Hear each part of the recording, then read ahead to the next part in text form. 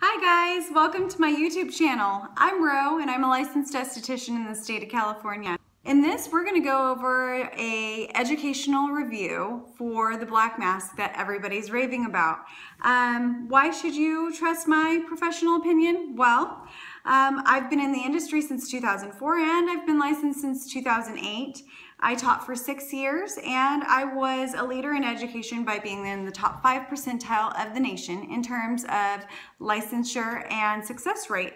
So in this black mask review that we're about to watch, we're going to go over different types of things like, does it actually do what it says that it does, and is it good for my skin? If you have any skincare questions or beauty questions, you can email me directly at glowbyroadvice@gmail.com. I'll be choosing different topics to go over and I'll be putting up different videos pertaining to those questions that you guys might have. So I hope you enjoy this next video about the black mask review, and if you have any additional questions to this, feel free to email me about it. Have a great day.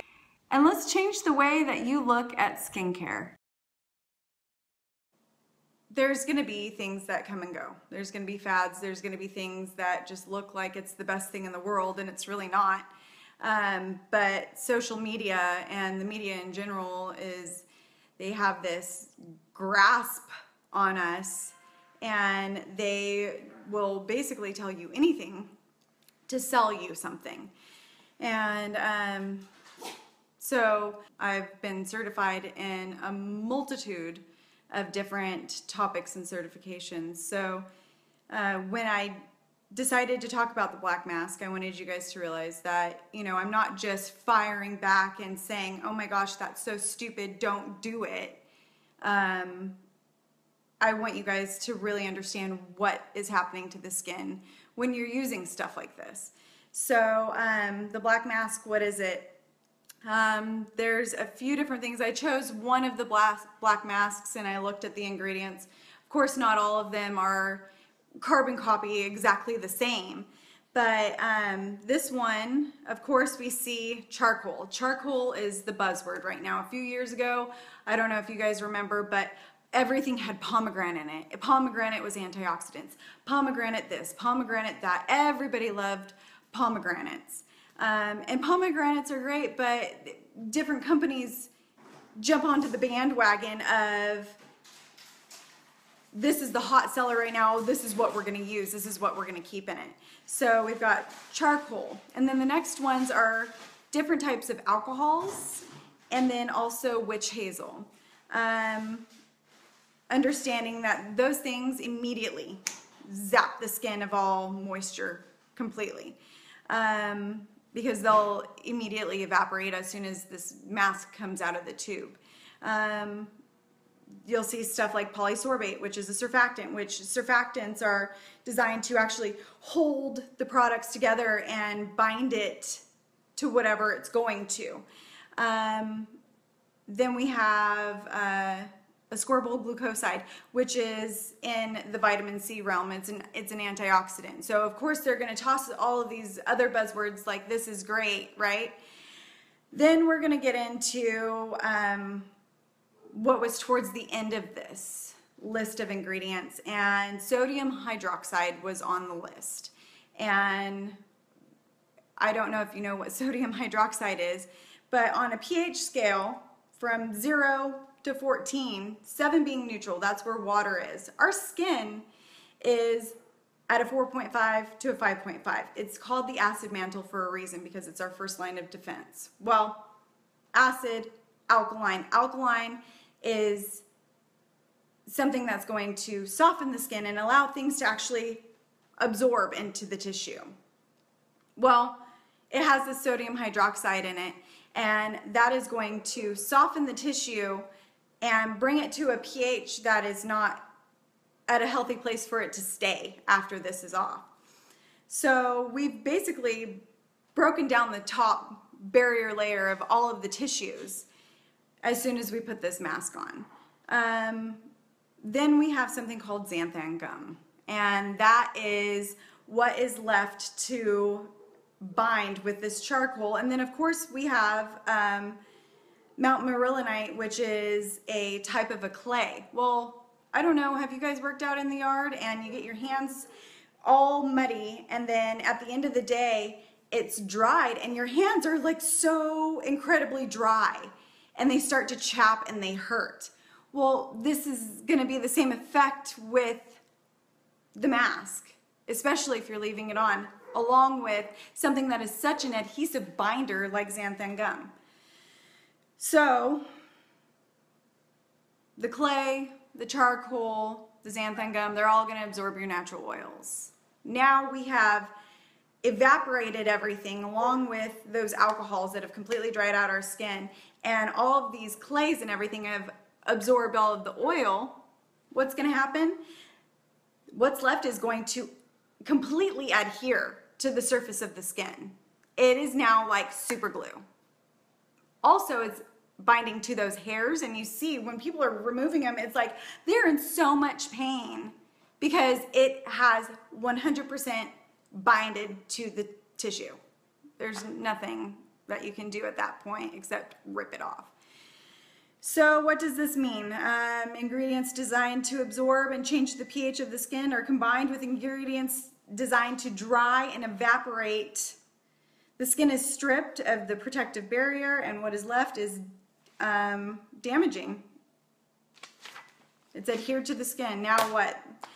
The alcohol and the witch hazel have evaporated and then left the xanthan gum. You're essentially ripping off layers of skin.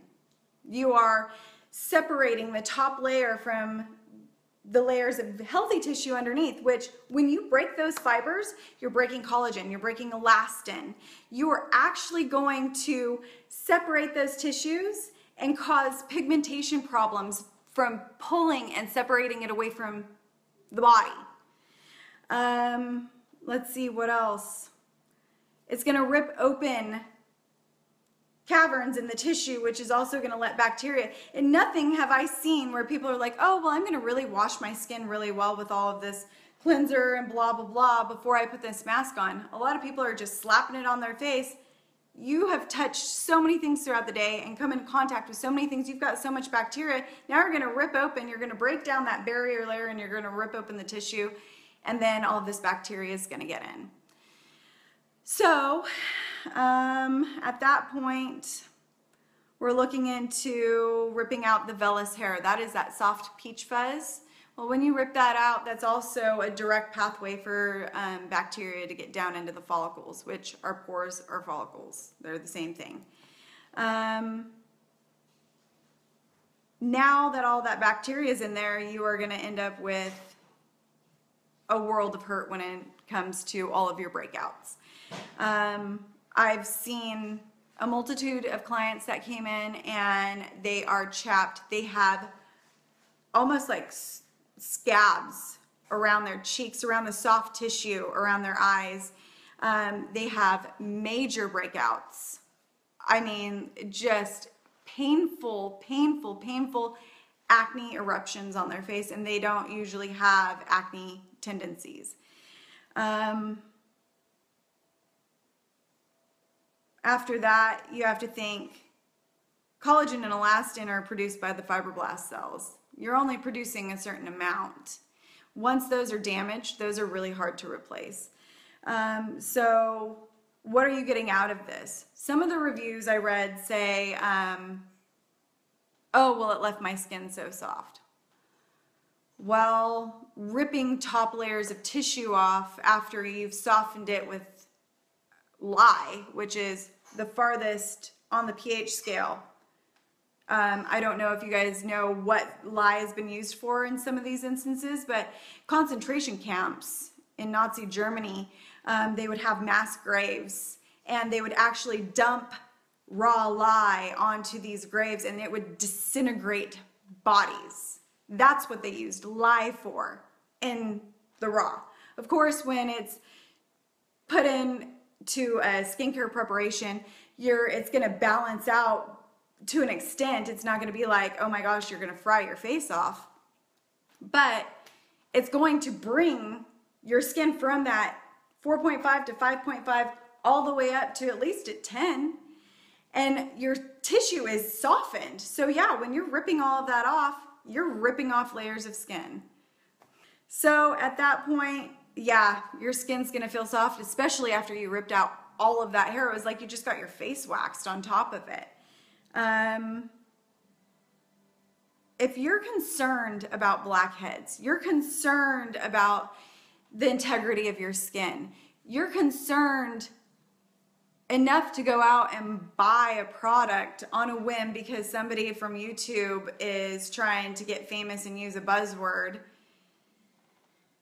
you really need to start doing some more research. I think that a really good place to start is looking into what is your skin type. We're all born with a skin type.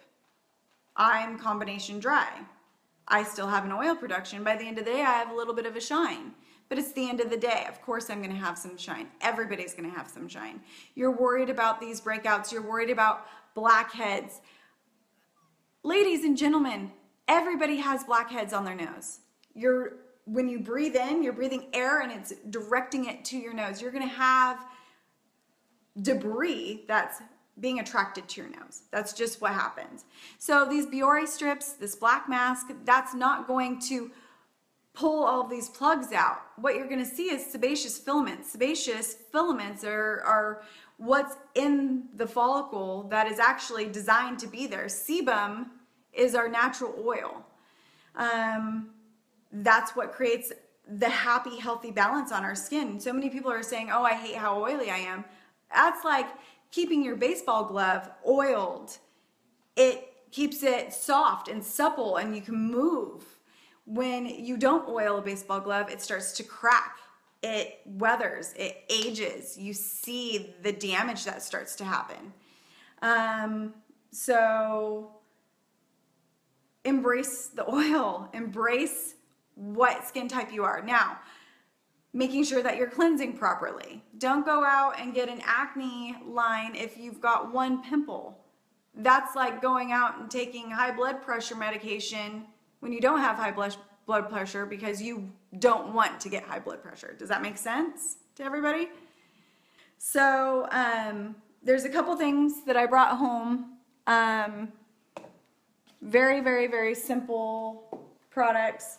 Exfoliation is really necessary when it comes to keeping your skin soft, keeping it debris free, keeping it more so on the glowing side, I guess you would say. So this is what I use at the salon. It's called Illuma from Image, and all it is it's a powder, and you activate it with water and you work across your tissue, and it's got different types of chemicals that are designed and balanced for your skin. So you've got different enzymes. We've got bromelain, which comes from pineapple. We've got papain, which comes from papayas. Then there's a little bit of lactic acid, which is going to gently break up the intercellular cement that's holding together these dead cells. No, please don't go out and get St. Ives. Yeah, this might be 30 bucks, but guess what? This is going to last you at least 6 months. You're going to go out and get St. Ives, and it's going to rip your tissues open because it's harsh. You've got broken shells that you're grinding into your skin. This will stop working after it starts to dissolve. You leave it on for 3 minutes, then it starts to neutralize. When you're grinding pumice into your tissue, it's going to stop working when you stop grinding. So this is one way to start. You have hyperpigmentation, you've got sun damage. There's something called kojic acid in this. There's bearberry extract. There's licorice root. These are all lighteners and brighteners that are going to eventually start to brighten and lighten all of that hyperpigmentation. Okay? You really want a clay mask. You want something that's going to leave your skin soft and supple. You want to absorb some of those oils. This is very, very, very great. You can get this in a retail size. This is sensitive enzyme mask. Of course, you get that clay in this, but at the same time, it's designed to stay moist, especially like under steam and stuff like that, so that you keep that hydration. So let's say you come in to see me. You're going to get a double cleanse. We're going to remove with hot towels. Your face is going to be steamed. It is going to start to soften. All of the blackheads, the debris, the congestion is going to start to soften. We're properly removing all of your makeup, your debris, your bacteria from the day, right? Then we're going to go into exfoliation. This is going to start to lift up all those dead cells. It's going to start to break up that intercellular cement holding together all of those blackheads. Okay? After that, I go in because I'm trained and I'm going to remove your blackheads with either finger cots or an extractor in the proper direction with the proper pressure, instead of taking these things and jamming them into my face and rupturing the follicle, which is forcing bacteria back into the bloodstream, which is going to change one pimple into 5. It's a chain reaction of events, okay? After that, we go into a skin type mask for whatever your concerns are, for whatever your status is with your skin at that point in your life. Then from there, of course, you're going to get a good scalp massage. You're going to get your shoulders, everything massaged, hands and arms massaged. You're relaxing, which is also going to help the integrity of your skin, because stress dramatically changes the appearance of your skin. You get fine lines, you get wrinkles, you get dull, you get listless skin when you are overly stressed. I know we all have been there in our life. So learn how to slow down, learn how to take care of yourself. From there, we'll go with your finishing treatment, which is going to be per your skin type, per your skin condition. There's no one-stop fix, ladies and gentlemen. There's nothing that's going to say, hey, you're going to use this one product and that's all you're going to have to use. Bottom line, the black mask is bunk, in my opinion. You're just going to damage your tissue. You're literally, it's like putting super glue. Oh, and my favorite is, I've seen these girls that are like, oh, I've got a DIY recipe for the black mask.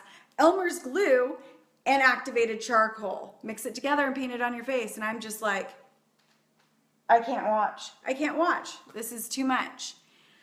So, I hope everybody kind of understood my rant when it comes down to it. If you are wanting to know what's best for your skin, even if you need to send me a message and say, hey, this is what I experienced, this is what I notice, without having to stop what I'm doing and come in, is there something that you could recommend for me? I'll be happy to help you with that. I would really, really, really love to change the way you view skincare. You only get one face. I would suggest making it a priority and investing in that skin, because you can change your hair color, cut it off and it grows back, you know, rapidly. If you're not investing in your skin at an early time, then you're definitely going to see those results in the next few years popping up. So I really think that staying away from fads and not jumping around all these Ipsy boxes and stuff, God, they're fun. They're so fun. But the problem is, your skin is the largest organ of your body. That's like you're going to be taking a bunch of different medications because they're brand new and you want to see what they do to your body. Don't just blindly jump in and use whatever somebody's sending you. Just make sure that you're making a skin investment. Invest in your tissue and invest in what people are seeing every single day. It's your money maker. Take care of it.